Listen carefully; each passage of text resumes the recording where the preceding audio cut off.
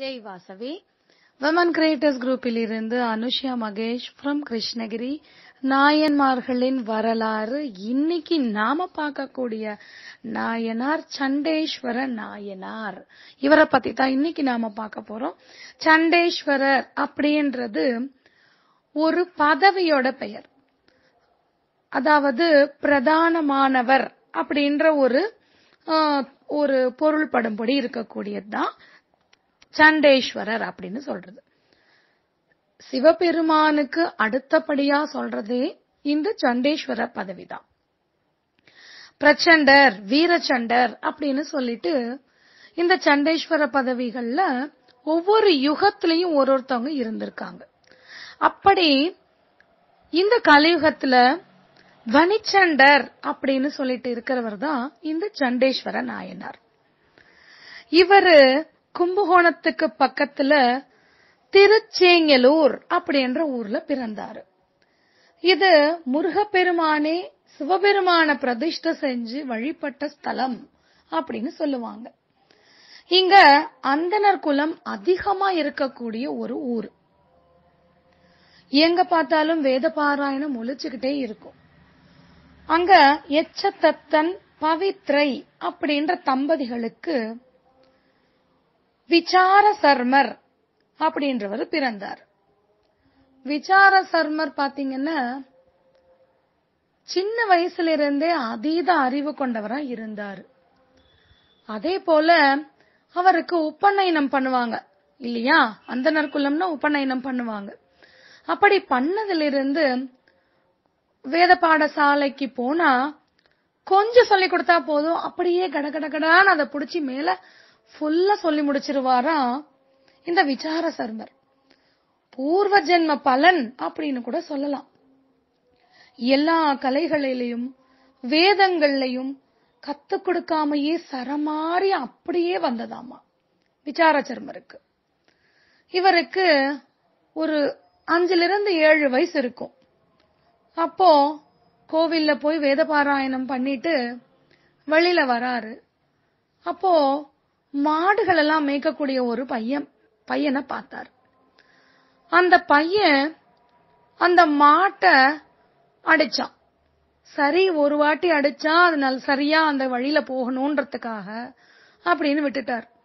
திருப்பி திருப்பி அந்த மாட்டை அடைச்சுக்கிட்டே இருந்தான் அந்த பையன்.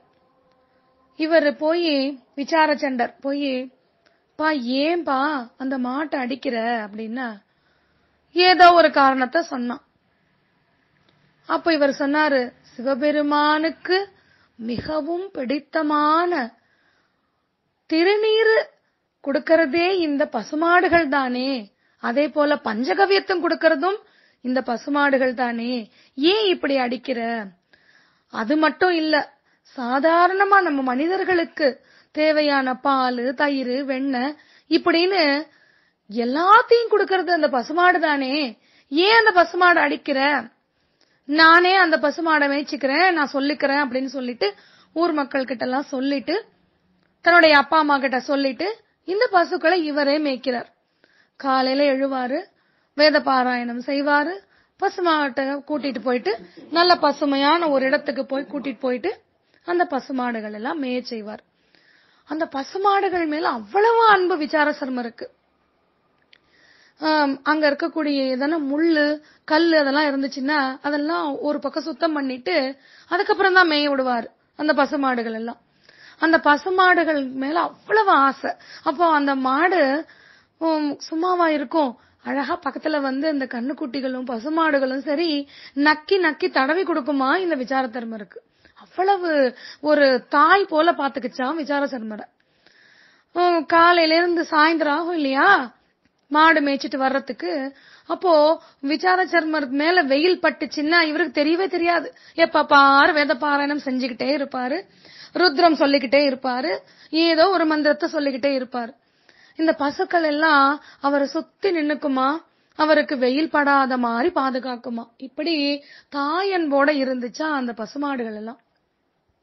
கொஞ்ச காலகட்டத்துல அந்த பசுமாடுகள் எல்லாம் இவருடைய மந்திரங்களை கேட்க கேட்க கேட்க தன்னுடைய தாய் உள்ளத்தினால அப்படியே பால் தானா பொழியுமா அதோட மடியிலிருந்து.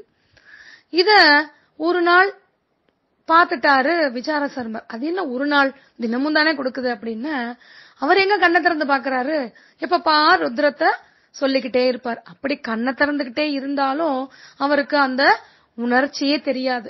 ஐம்புலன்களையும் அடக்கி சிவபெருமானத்தான் எப்போதும் மந்திரங்களால ஜபிச்சுக்கிட்டே இருப்பார்.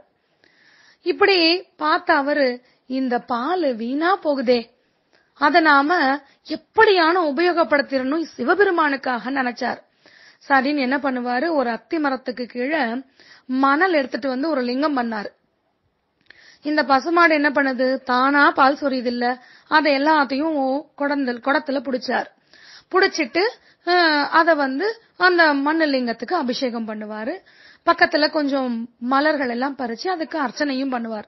கொஞ்ச நாள்ல பாத்தீங்கன்னா அதை சுத்தியும் ஒரு மதில் மாதிரி எழுப்பினார் அந்த லிங்கத்தை சுத்தி. அப்புறமா அதுக்குள்ள கொஞ்சம் பூ செடிகளையும் நட்டார் இந்த அர்ச்சனைக்காக.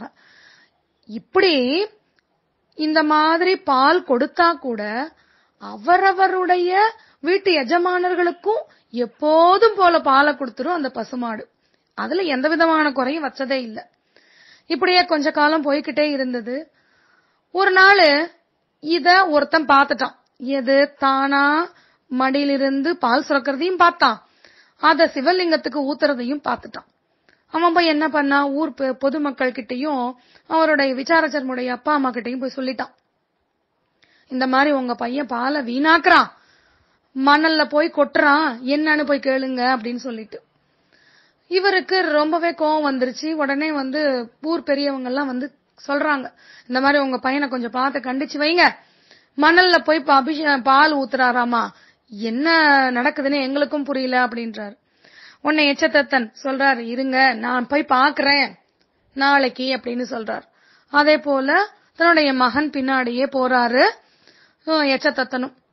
அப்படி போயிட்டு இருக்கும் பொழுது அந்த மரத்துக்கு பின்னாடி ஒளிஞ்சிருக்காரு. இவர் என்னதான் பண்றாருன்னு பாக்கலான்ட்டு விசார சர்மரும் எப்போதும் போல நல்ல பசுமையா இருக்கக்கூடிய புல்லு கிட்ட போய் அந்த பசுமாடுகள் எல்லாம் விட்டுறாரு.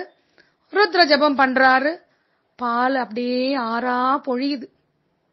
அதெல்லாம் அந்த பானையில எல்லாம் நிரம்புது. அதை எடுத்து அந்த மண்ணு லிங்கத்துக்கு அபிஷேகமா செய்யறாரு. அப்படி செஞ்சுக்கிட்டே இருக்கும் பொழுது அவங்க அப்பா வந்துடுறாரு வெளியில. இந்த மாதிரிலாம் பண்றியே, உனக்கு அறிவு இருக்கா, மணலுக்கு போய் ஊத்திட்டு இருக்கியே, அது கரைஞ்சிடாதா, அது என்ன யூஸ் இருக்கு அதனால அப்படின்னு சொல்லிட்டு திட்டுறாரு. அந்த திட்டெல்லாம் அவருக்கு காதலையே விழல. காரணம், ஓம் நம சிவாயா ஓம் நம சிவாயான்னு இருக்கக்கூடிய மந்திர ஜபத்தை சொல்லிக்கிட்டே, அவருக்கு தான் வேதங்கள் 7 இருந்து ஆனா முதல் அக்குவரை தெரியும் இல்லையா, வேதங்களை சொல்லிக்கிட்டே அபிஷேகம் பண்ணிக்கிட்டே இருக்கார். சரின்னு ஒரு தடி எடுத்து அடிக்கிறார் முதுகுல, நல்ல பளிர்னு விசாரச்சர்மர் முதுகுல. அப்பையும் ஒண்ணுமே உரைக்கல. அவர் பாட்டே அவர் வேலைய பண்றாரு. பாலை ஊத்திக்கிட்டே இருக்காரு, அபிஷேகம் பண்ணிக்கிட்டே இருக்காரு, ருத்ரம் சொல்லிக்கிட்டே இருக்காரு. இந்த பால் இருந்தா தானே நீ இந்த ஊத்துவ, அந்த பாலை தட்டுறேன்னு சொல்லிட்டு இடறி விட்டார் படார்னு எச்சத்தத்தன். அப்போ கூட அவருக்கு பால் இடறன இது மட்டும் தான் கேட்டது. ஏதோ ஒரு பசுமாடு தெரியாத இடறிட்டுச்சு போல இருக்குன்னு சொல்லிட்டு பக்கத்துல இருந்த குச்சி எடுத்து அப்படியே அத கால் மேல போட்டார். அந்த குச்சி திடீர்னு மழு ஆயுதமா மாறி அவருடைய 2 காலையும் அறுத்துருச்சு. அறுத்த உடனே அவருடைய உயிரும் அங்கேயே போயிடுச்சு. அதுவும் தெரியல அவருக்கு.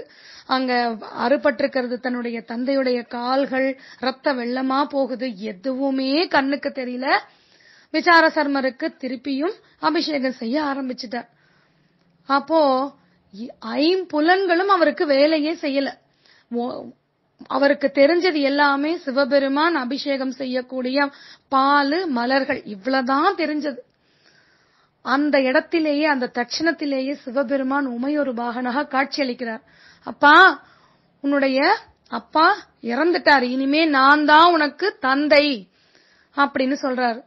தன்கிட்ட இருந்த மாலைய அவர் அணிஞ்சிருப்பார் இல்லையா சிவபெருமான், அந்த கொன்றை மாலை எடுத்து விசார சர்மருக்கு அணிவிக்கிறார் சிவபெருமான். ஆனந்த கூத்தாடுறார், என்ன ஒரு அருமையான பாக்கியம் அப்படின்னு சொல்லிட்டு. அன்னையிலிருந்து, அதாவது யாரெல்லாம் தவறு செய்கிறார்களோ அப்பொழுது இவர் யாரு அவர் யாருன்னு பார்க்காம தண்டனையை கொடுத்துட்டார்.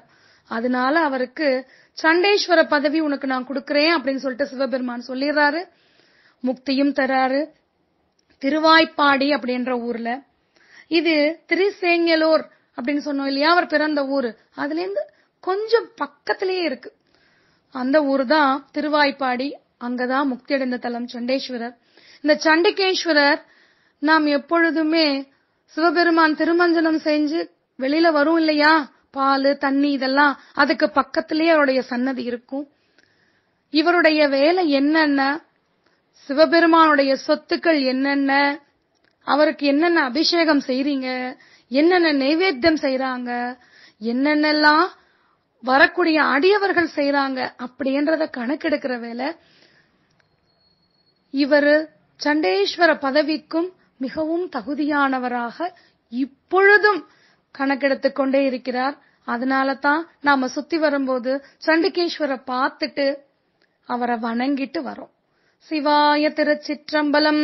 தென்னாடுடைய சிவனே போற்றி, எந்நாட்டவர்க்கும் இறைவா போற்றி.